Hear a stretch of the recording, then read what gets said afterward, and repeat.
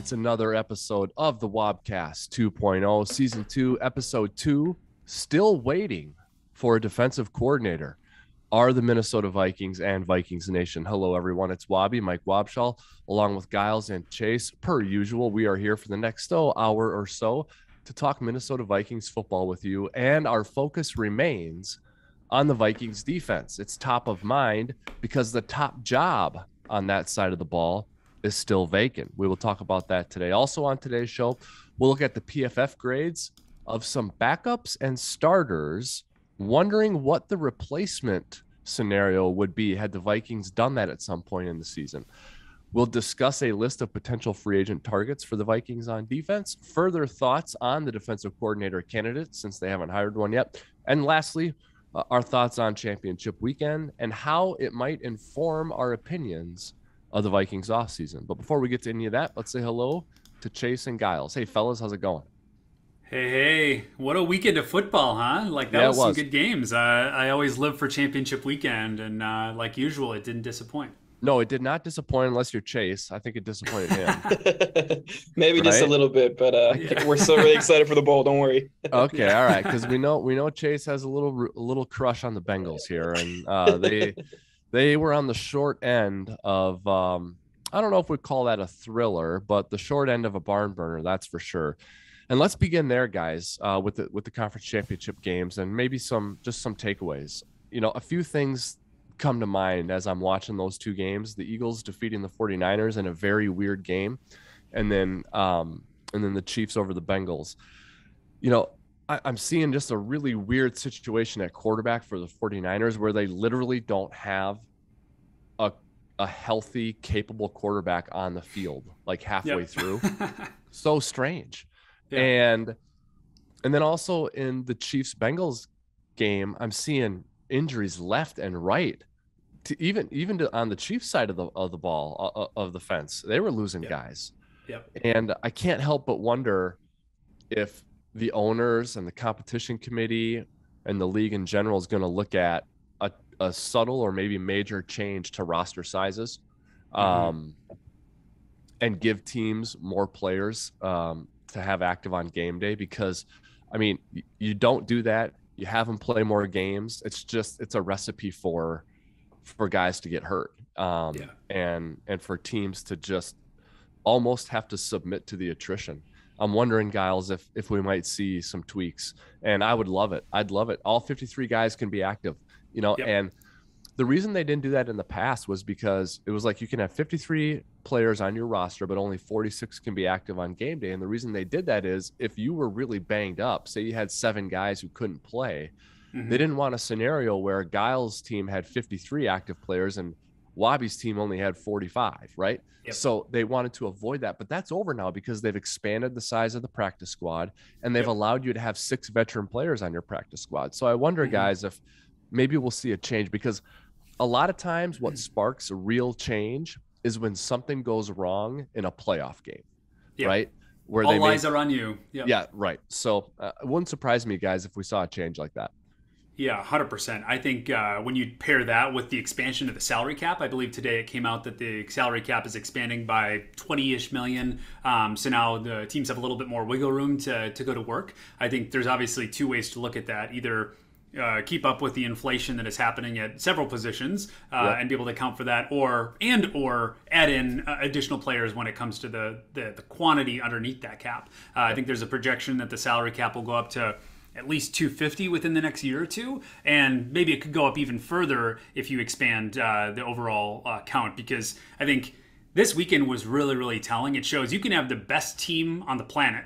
The 49ers are one of those, in my opinion. Yep. There's not too many areas where they have weaknesses. They are stout at every position, but you are as weak as you're only as strong as your weakest link, and the quarterback is by far and away the most important position in football, much less all of professional sports. And when it goes away, all that talent basically evaporates. So I think you're really going to see that as a linchpin to driving more change. I completely agree. Yeah. Yep.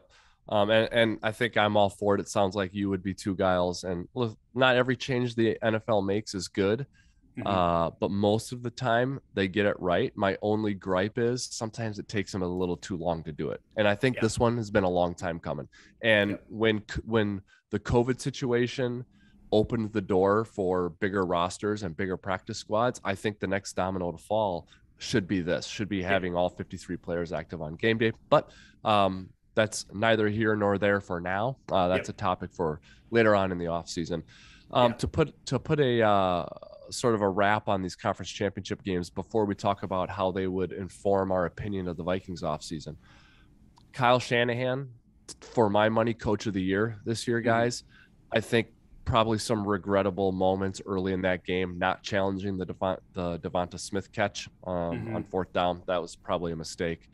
I thought the NFL made a mistake by not jumping in. Or I don't know if it was the NFL who made a mistake or Fox, but the punt that supposedly hit the camera cable, that's a significant issue there. I took exception to the roughing the punter penalty on San Francisco.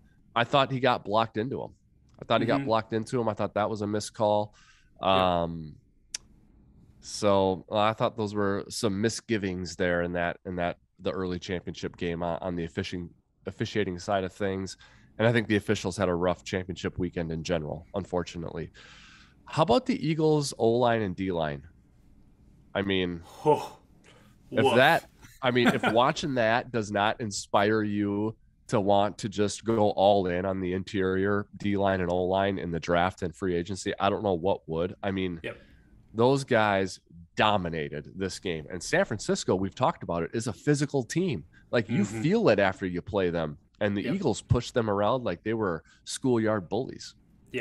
I've always been of the belief that if you look at the end of every season, no matter what season you're looking at, this year, last year, 10 years from now, 10 years ago, you're always going to find solid offensive lines. That's part of the formula to winning a championship, in my opinion. Whether you have a mobile quarterback like Patrick Mahomes or a statuesque quarterback like Tom Brady, all of them have had at least top 5 offensive lines. So I go into championship weekend expecting good offensive line play. But with that being said, Philly's a whole nother breed. They're hands and feet away from everyone else that's in the elite category. They are a show-stopping unit.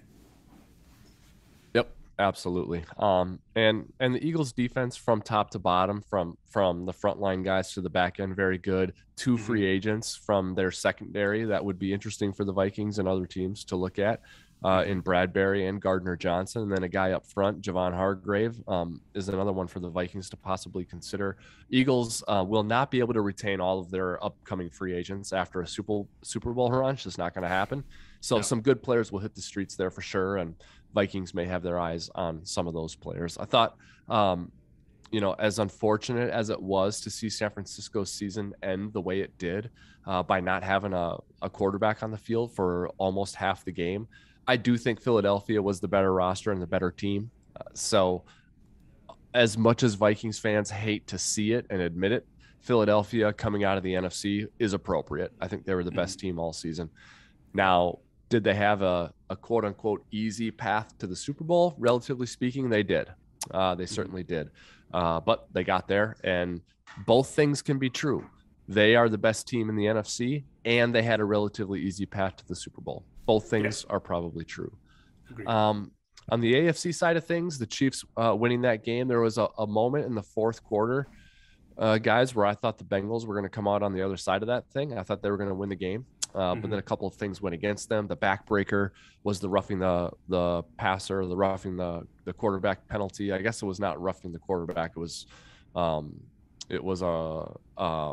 was it unsportsmanlike conduct or I forget the exact call. I don't know if it was unsportsmanlike conduct or unnecessary roughness, whatever it was on the sideline. Unnecessary roughness. So, leads to a shorter potential field goal, a game-winning field goal that Harrison Butker does indeed hit. So Mahomes toughs it out through his ankle injury. Chiefs lose a bunch of players, but still win the game, and they'll face the Eagles in the Super Bowl. I do believe the Chiefs were initially installed as the favorite, and then in like 20 minutes, the line flipped, and the Eagles are now the favorite by 2 points in the Super Bowl with an over-under, I think, of 49.5. So that's the early line anyway in that game, which I think to me is a toss-up. You probably have the 2 best teams in the league for the balance of the season who will battle it out in the Super Bowl. Any early thoughts on that matchup? That's a great question, because I believe the Eagles are a tougher team pretty much in every way. Like, they are a brute force team that's going to hurt when you play them. Yep. But I do believe the Chiefs are far more creative. And that is a compliment to the Chiefs, not an indictment on the Eagles, to the point where I think they might be able to out-scheme the Eagles. Because I love Andy Reid. Aside from Kyle Shanahan, I think Andy Reid is probably the best coach in the league. He's creative. He has extreme respect from the locker room and is able to translate that directly onto the field in a way that is actually productive. You see a lot of people that are trying to get cutesy and creative, and it doesn't really do much. His teams do much. Like they're a show-stopping unit, and I would only expect that even more so on the biggest stage. Yep. How about you, Chase? Yeah, I mean, obviously on the AFC side, the Chiefs are a really good football team, but the Eagles, they're just kind of an enigma to me. Because you know what, they had a really easy path to the Super Bowl, but at the same time, they outscored their opponents 69-14 over 2 games. So you got to ask yourself, you know, what else did you want them to do? Like, I mean, they killed those teams. So they had an easy path, but what else are they supposed to do? But then experience comes into it. You know, Andy Reid, Patrick Mahomes have done this a couple of times. Jalen Hurts, Sirianni have not. So it'll be fun to watch. I don't know. Game for Andy Reid. Yeah, sure technically the Kelsey Bowl. There's a lot of storylines to follow. You're right. There are certainly. And last thing here too, and interested, Chase, to get your opinion on this. You know, I was on the betting side of things, on the prediction side of things. I was on the Bengals side in this thing. I just think they're a tough matchup for the Chiefs from an X's and O's standpoint. And I think Joe Burrow's he's got some big game swagger and confidence to him. But I thought the Bengals got a little too big for their britches before this game. I think they almost took away their own advantage because they kind of could have played the disrespect card. Like, we've beat this team 3 times. We're the road team again. Everyone's still betting on them. Like, that, let that be a motivation to you. But instead, I kind of feel like they turned that around by calling Arrowhead Burrowhead. But, you know, the Cincinnati mayor got a little outspoken. I kind of thought maybe, and this might not really factor into the outcome of the game, but some Chiefs players were talking about it after the game. So I kind of think it does factor in. And so I wonder if there's any regret on the Bengals side of things for just getting a little too loud about that. I think there definitely is. They've also, last year they had this huge underdog spirit that kind of, I think, carried them into the playoffs a little bit. They lost that. You know, they were in the Super Bowl last year. They're the AFC champions, the reigning AFC champions, and I think they kind of lost that whole underdog spirit, the swagger. But also, I mean, the Chiefs they were ready for them this time, and it's really hard to beat a team 4 times in 14 months now. I forget the exact time frame, but beating that team 4 times in a small amount of time is a very hard thing to do. So, Agreed. And it was still close. Right.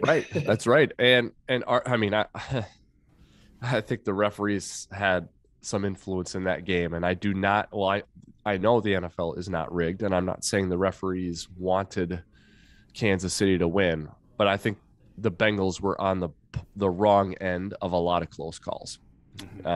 So anyway, let's talk about the Vikings. That's why people are here to listen and watch.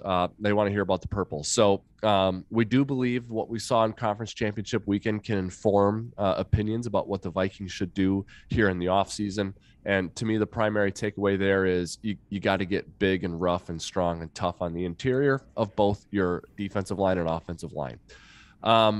So with that in mind, let's talk about the Vikings roster and an interesting piece of content that Gyles came up with over the weekend related to PFF grades and some personnel decisions and outcomes for the Minnesota Vikings. And essentially, Gyles, and I'll let you take it from here, what you're getting at is take a look at some of these players who weren't starters or who didn't have the majority of the snap share and their high PFF grades in general, but specifically relative to who they could have replaced, that of guys who were starters and had much lower PFF grades. And you've got a few examples, 4 actually, and they're on all levels of the defense.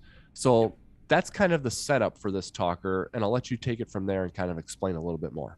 100%. So I exited the Vikings season trying to remove myself from the emotion because I think everyone I would talk to just said, hit the reset button, tear it all down. Our defense was horrible. And although when you look at the results, I would agree, we played very, very horribly. But I try to remove myself from that and say, like, how do you actually fix this? It's not productive just to say, tear it all down. Because even if you do want to tear it all down, you're not actually going to tear it all down. You're going to take some strategic pieces and move them around. So if you were to do that, what would you do? What is the pieces to go fix the formula and improve for next year, right? And I started looking at our starting lineup and I compared that with all of our backups. And when you look at our starting lineup, it's really a tale of different sides, really, because when you look at our front three in a 3-4 defense, you have Dalvin Tomlinson, Harrison Smith, and Jonathan Bullard. 2 out of the 3 scored above a 70, which for the audience, like 70 and above is considered to be above average. And if you're into the 80s, you're getting into a great category. And Dalvin Tomlinson scored a 77.1 grade in PFF, which is borderline very great. Harrison Phillips was a little above 70, so he was great. But Jonathan Bullard scored a 56.5, and I would say that's getting into the below average category. Not train wreckish, but below average, that's for sure. So 2 out of your 3 were great. The other one, not so great, right? When you look at your middle level, when you look at your middle and outside linebackers, your outside linebackers, contrary to popular belief, scored very well. You had Zadarius Smith, who scored an 82.2, so that is great category. And Danielle Hunter scored an 86 grade, which is almost elite.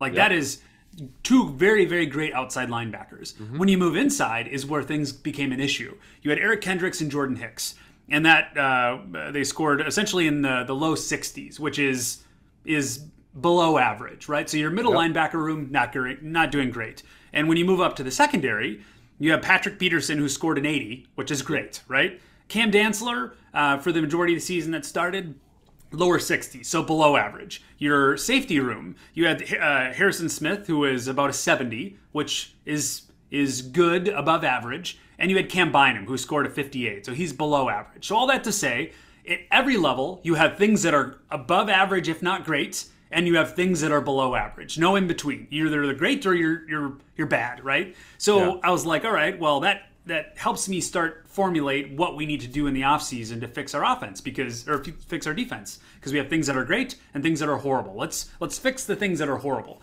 Well, then I was like, all right, where would you go fix these things? Where do we find people to find another cornerback or find another safety to fix these positions? Well, when you look into our roster, right below that, you actually have the replacements, in my opinion, because if you were to factor in guys that played cornerback, safety, middle linebacker, and defensive tackle, all right? Go look at the best backup players on our team. All of them are in the 80s. You go to the safety room. If you were to take Cam Bynum and replace him with Josh Metellus, who played at least 20% of snaps, was ranked the second best out of 96 qualified safeties in the entire league. The second best. He scored an 85.1. He was almost elite at that category. Now, I recognize he didn't play every snap, but he still played 20% of snaps. That's not a small sample size. He didn't play 2 snaps. He played enough to qualify him to actually take a starting job, which is huge. So, and I think it is fair to wonder, although he qualified and has enough snaps to qualify, if he played a starter level number of snaps, would there be some reversion back to the average there? That is fair. However, he qualified, and the number to qualify is not a low number. It's a requisite number to grade a player. So it is as fair as it is to wonder if he played more, would the grade drop?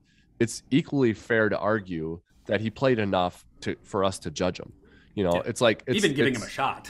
It's like, to Chase's point, like if you're the Eagles, it's like, we had an easy path to the Super Bowl supposedly, but we crushed everyone. We outscored everyone by 60 points. What else can we do? That's what someone like Josh Metellus could say. Like, what more do you want me to do? I can only play so many snaps, and on all those snaps, this was my grade. Second point, before I let you keep rolling here, Gyles, and this is across the board, not just Metellus. It just tells you, as hard of a game as this is, as hard as it is to build a roster and to be good, when the perception is you're really bad at something, and people would say the Vikings were really bad at defense, the fix is not very far away. And I'm not going to suggest that making these 4 changes would have done it for the Vikings, but I am going to suggest that you don't necessarily need an entire overhaul to fix the defense, especially if your offense is going to score 25, 6, 7, 8 points a game. Correct. Yep. I think both things to pair together, 100%. And really, I pared this down to 4 specific players on defense where I said, hey, if you were to take these starters out of their starter role and play a backup in the starter position, I think at bare minimum you get better. I won't project exactly what that would look like, but I'll explain what this is. So if you were to take Cam Bynum, Cam Dantzler, Eric Kendricks, and Jonathan Bullard, players at each level, at cornerback, safety, middle linebacker, and defensive tackle, okay? And you take Cam Dantzler, you replace with Josh Metellus, Cam Bynum and Josh Metellus, Cam Dantzler and Duke Shelley, which they did later in the season, and he did very well. You take Eric Kendricks and you put in Brian Asamoah, and then you take Jonathan Bullard and put Kairis Tonga. I think your defense becomes at least top half of the league, because if you make those changes into a starting role, there's only 3 players on your entire defense that score below a 77. And 77, once again, is getting into the great category. Not even like, oh, you're above average. You're in the great category. And the 3 players that are below 77 are Harrison Phillips, who did very well this season, and he scored a 72. You have Jordan Hicks, who scored a 65, which you can't be great at every position, so it's at least average. And then Harrison Smith, who scored about a 70.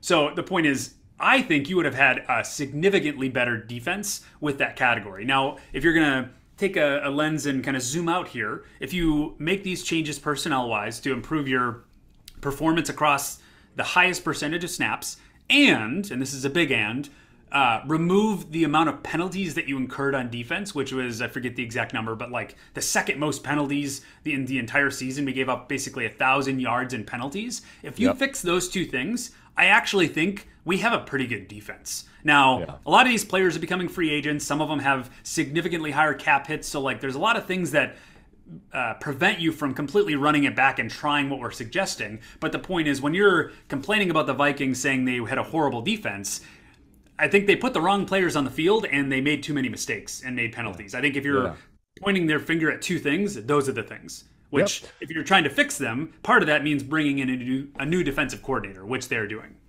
They are doing. And with that will come a possible change in scheme and certainly a change in personnel, because that comes in every offseason. And a different coordinator is going to have different desires from his personnel. So the personnel is going to change. And this is not to say, it's unrealistic to suggest the Vikings should have benched Eric Kendricks for Brian Asamoah, right? We understand, right? Yeah. We understand that wasn't going to happen, but the point on that one is that the fix is not necessarily very far away. Sometimes it's on your roster already.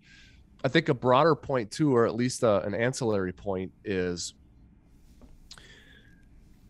if you did 1 or 2 of these changes, Gyles, that you're suggesting, how would it have potentially positively impacted the 2 or 3 guys that you kept, right? So if if you made the change with Tonga, would that have enhanced Kendrick's ability in any way, right? Or if you would have made the change at safety with Bynum, with Metellus, would that have helped out the Duke Shelley, Cam Dantzler situation in any way? So there's not everything is in a vacuum. These things are very interconnected. Yep. I think that's a great point. I'm blanking on his name. You'll have to remind me. He was the safety from 2018 that played opposite of Harrison Smith, that essentially led the league in interceptions.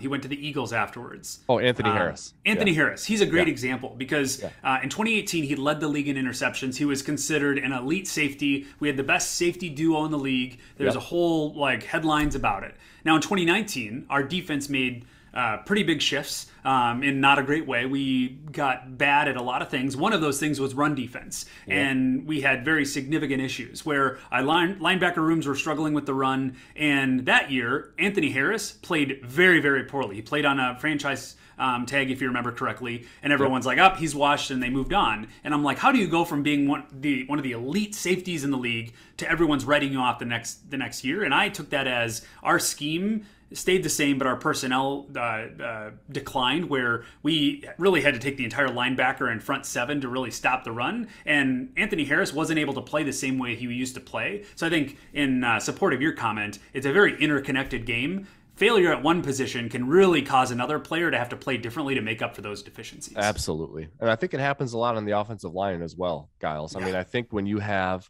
a linchpin at center, I think your concerns at either guard spot are mitigated, you know, Correct. And I think when you have a stalwart anchor at left tackle, I think, you know, you don't need a great blocking tight end quite as much, or your third down running back isn't a great pass protector. You can get by with that, you know, because you put your left tackle on an island and you're good. So, it's an interconnected, it's an integrated game, to use the term Gyles used for the first time that I've heard it in football. It's an integrated game, right? So, and you are only as strong as your weakest link on defense and with the offensive line, most certainly. So, I just thought it was really good, interesting fodder, Gyles, that you produced over the weekend, and a lot of teams could do this. And you know, if you see the graphic, and I'll post it this week too. You know, the way Gyles did it was basically the graphic was blinking, and it was like, here's what it looks like with Duke Shelley in there. Here's what it looked like with Cam Dantzler in there. And it showed the grade. And, you know, I thought it was a really cool illustration of, you know, the personnel questions that every team is faced with, and a hypothetical of what if this guy had played more. And in some of those cases, Gyles, I think we're going to see Duke Shelley play more snaps next season. That would be my guess. If we can get him re-signed. Yep, that's right. If you can get him re-signed, I think you're going to see him play a lot more next season. You know, whether we will see that with Metellus or not, I don't know. Asamoah or not, I don't know, because we don't know what the future holds for Kendricks. And I think the team likes Cam Bynum, so I think they may feel hard pressed to replace him, but I might be wrong about that. But anyway, we won't know until they finally hire a defensive coordinator. Only then will we start to get breadcrumbs and clues as to what they're going to do from a personnel standpoint. But I think the broadest point of all remains your cupboards are not bare in Minnesota on defense. You don't have to go break the bank at every position of need. You might have a guy already on your roster, and player development is so very important in this league. And I think it's even more important when you're in the cap situation the Vikings are in, right? And you've got some pretty high-end pieces that take up a lot of the cap. So you got to develop players, and you got to get by at spots with a player like Josh Metellus or Brian Asamoah. And so we'll see which one of those guys the Vikings can tap on to play more snaps next season. I have a feeling it'll be at least one of them, and probably two. So will be interesting to see what it is. Would also be interesting to take a broader look at that too, at just some other teams across the league, right? You know, and just see if there are other and just see if there are maybe some potential hidden gems that, like, and the Kendricks one is a good example of this. Like, if you just take an inside linebacker on another team that's sort of like, you know, part of that team's identity, and it's like, maybe we could be better here, but like, he's our guy, you know, like Chad Greenway was for the Vikings later in his career, where it's like, yeah, we could maybe get a little bit better there, but like, what does that say to our locker room if we get rid of Greenway?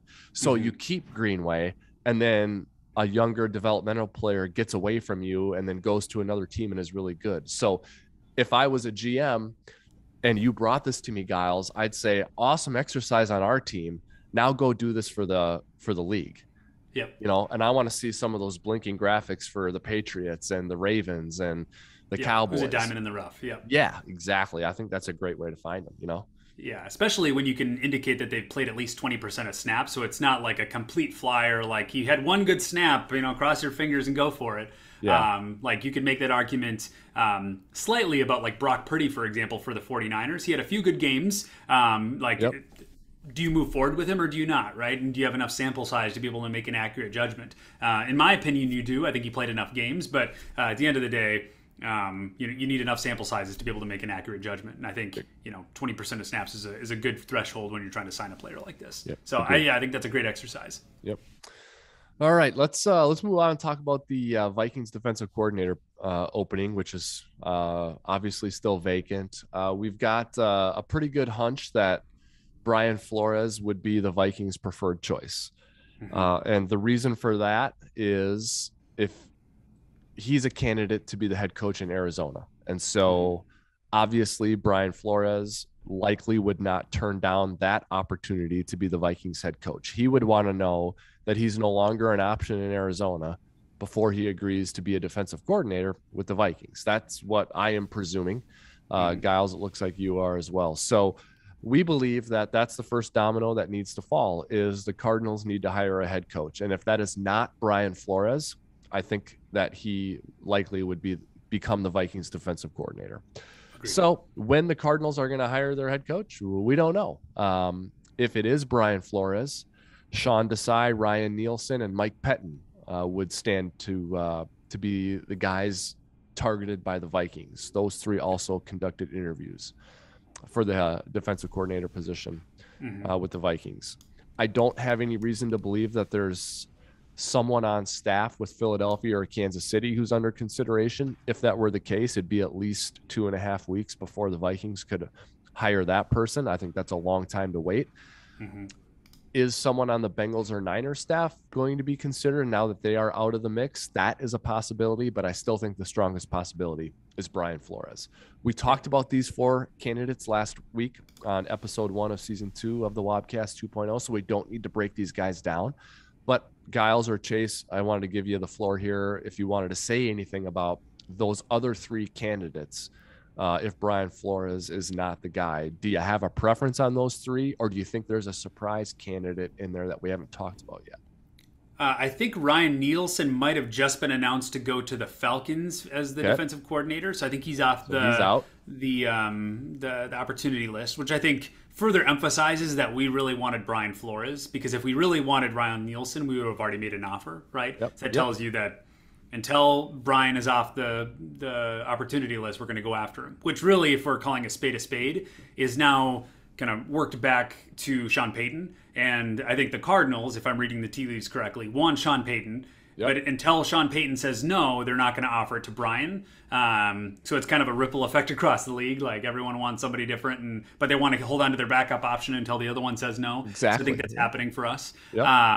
So if we have to pick between Sean Desai or Mike Pettin, essentially, if we can't get Brian Flores, I want Sean Desai. I think that is maybe the best option for me. I'm not necessarily in love with Mike Pettin. Not necessarily because I think he's a bad coach, but he was also in the room. I think if you have to spread blame around, he's not innocent necessarily. Like he could have stepped in as the assistant head coach to have done more. So I think if you're looking to make a change, make a change. So that tells me that Sean Desai is maybe in a leading category. Now, I've said before, I'd love it if Raheem Morris could be dropped into the mix, but I haven't heard any steam on that. So unless that came out of left field, I'm unfortunately thinking that's not going to be a go for it game. Now, I did see recently that the Dolphins hired Vic Fangio. I didn't realize he was technically available. He was a defensive assistant from the Eagles.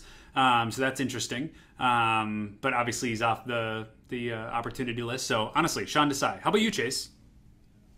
Honestly, 110% tunnel visioned on Brian Flores. I love what he's done in Pittsburgh with their linebacker room. And honestly, if it's not Flores, I don't want it. So wow. Okay. That's where we're at. Well, then I think you better watch what's going on in Arizona then. Because you have a very strong vested interest in who they decide to be their head coach out there. And I really don't think Sean Payton's going to take a job this rotation. I think he's sitting this one out, and he's waiting for the Cowboys. Yes, exactly where I was going. Oh yeah, and it's a little reckless to speculate on that, especially because I know Mike McCarthy gets a ton of hate from a lot of people for a lot of reasons. Some of it's valid, but I kind of like him. He's got a great record as a head coach, and I know he had Aaron Rodgers. I get it, but if the Cowboys had moved on from Mike McCarthy, that would be a chapter in the NFL's a tough business book. Like in most years they would have won the East, but the Eagles just happened to be unbelievably good this year. The Cowboys were good enough to win their division. Obviously made it to the playoffs, won a playoff game, and people were talking 1 point about out of the 1 seed.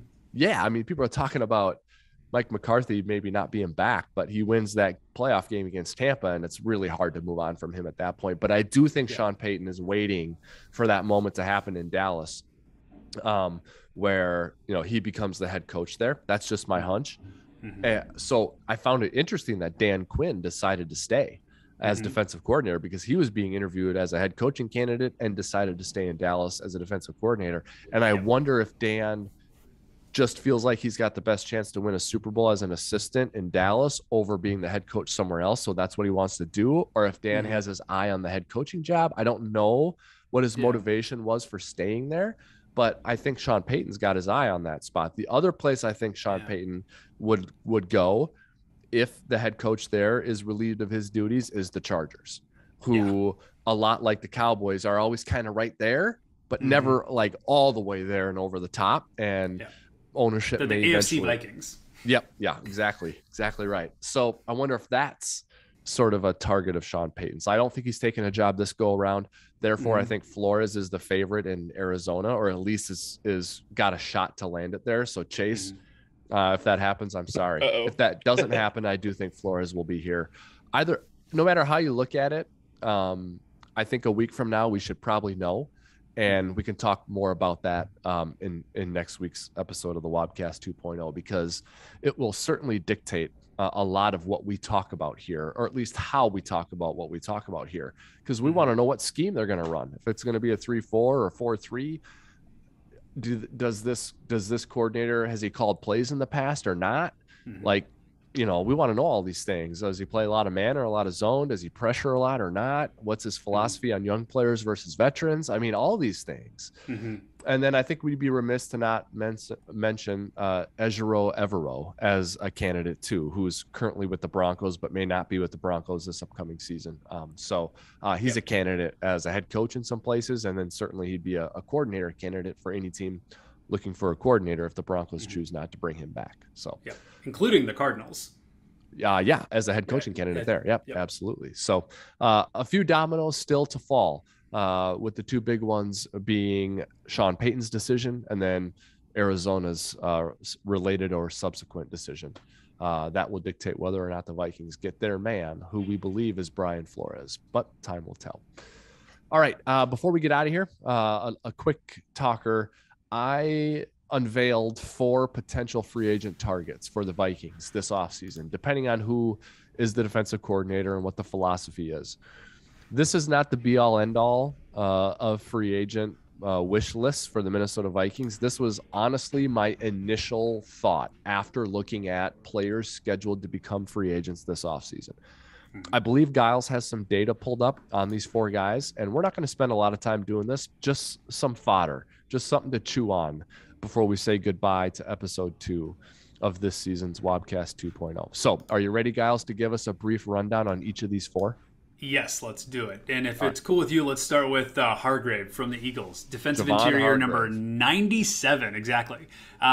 Before I get into the data here, one of the reasons that made this incredibly intriguing beyond his performance is the fact that he's coming from the Eagles. Obviously, the Eagles are having a phenomenal year, but also something to mention is that the Eagles employed Vic Fangio as their defensive assistant. Now, although Ed Donatel didn't necessarily run our scheme super well, he was tied very closely into the Vic Fangio universe, right? So if you do decide to run it back, this is a category where if it fit into Vic Fangio's system in Philly, maybe there's a chance it could translate over here. And this is also assuming that one of our defensive linemen on the interior does not come back, which I know is a possibility, right? But he played very well. He had a phenomenal year. He ended the year with a 79.9 grade, overall defensive grade, and had a 91.2 pass rush grade. So if you're looking to get pressure up the gut, this is the guy, which I think is definitely a moment of focus for the Vikings when you move forward. Let's get some pass rush and let's bring it up the interior. So a phenomenal player. He even got better as the year went on. When you look at the first half of the season versus the second, his last game against San Fran, he had a 91.1 grade. defensive grade, just elite player on the interior. So unless the Eagles decide to re-sign him in free agency, I think the Eagles or the Vikings should make a play at him if they want to shore up the interior. Sounds to me like an expensive signing, a big contract. Don't know if the Vikings can do that. Don't know if they're specifically interested in Hargrave as a player. We are only suggesting his production, his career arc, and his style of play might fit. That's the suggestion here. I think Javon Hargrave, as free agents go, would be a high-level signing, like sticker shock on the contract, a lot to live up to. But this is the type of guy that you hate to see go if you drafted him. Like you want to retain this guy if you can, but you can't retain all your good players. If Hargrave gets loose, I think the Vikings should and will have their eye on him. Who's next? Let's go over to A'Shawn Robinson from the Los Angeles Rams, defensive interior number 94. This is an interesting one because if we could get him, that maybe is an argument to go get Raheem Morris from the defensive coordinator, but I'll stop that argument. But he ended the year at a 64.4 grade. So face value, you would say, it didn't have that great of a year. However, when you look at previous years, for example, 2021, he ended the year at a 77.7. And one thing to note is that he spent almost half the season hurt. So he was battling injury. So if you see, in years past, he's played well. I think this is a guy you take a flyer on to shore up an interior, even if it's a backup spot. I think this is a guy you could get a discount on, coming from the Rams, where Kevin O'Connell knows he can, get some inside scoop on this guy. He had some games where he even had a 91.2 pass rush grade against Dallas, of all teams, who has a great offensive line.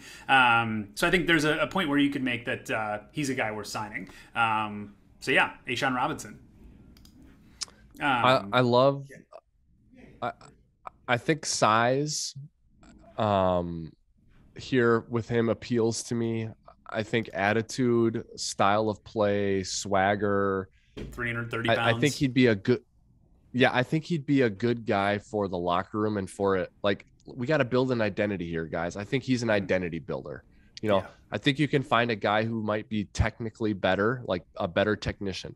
I think you can find a guy who's more athletic, more of a specimen, but full package and getting away from all these elite signings, trying not bargain bin guy, because that's certainly not the case here, but just a value guy and an identity builder. That's what I see in A'Shawn Robinson. So I didn't want to give 4 names that are just 4 elite players.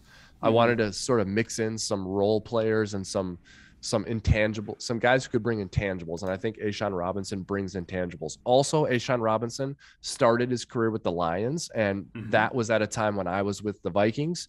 And no matter what year it was or what coach I talked to, they were like, this guy is a pain in the ass. Like, this guy, he's going to kill us. Like, that's what we said, about him. And he didn't always every game. Some weeks the Vikings had a good plan for him, but he was a guy that coaches thought about when they were preparing for the Lions. Yep. In 2018, he ended the year with an 89 grade overall defense. Yeah. He was elite in 2018. So if you can bring him back to 2018 form, I think you got yourself a great player.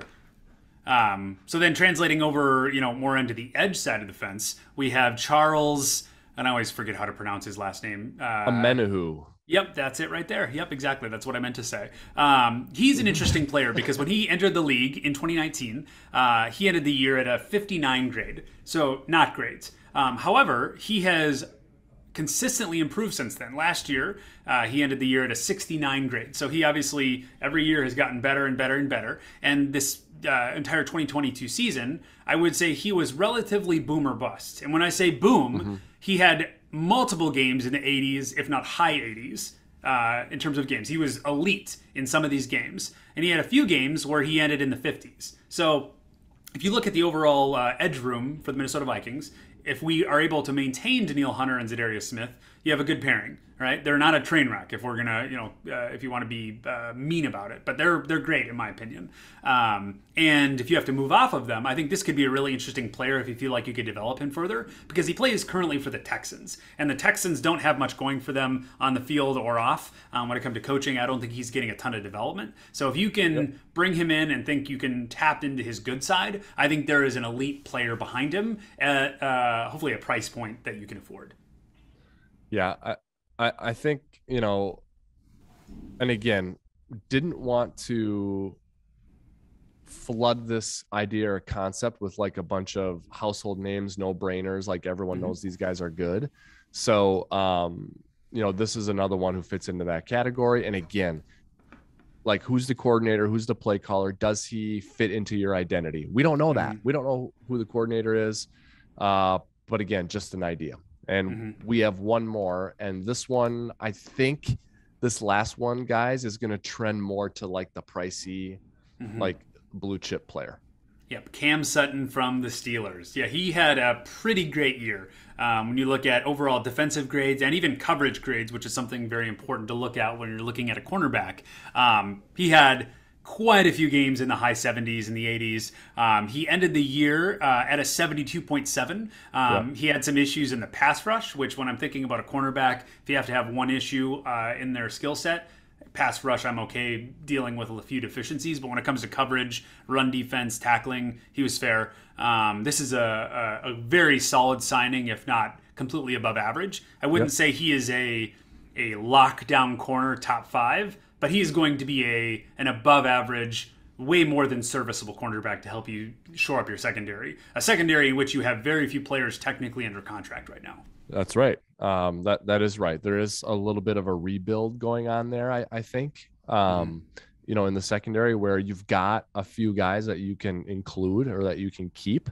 But this is a group that is, this is like, the yellow tape under construction. The Vikings secondary is under construction. And this could be a good piece for the Vikings to add. Now, we reserve the right to amend this list, to change it going forward. And we certainly will have,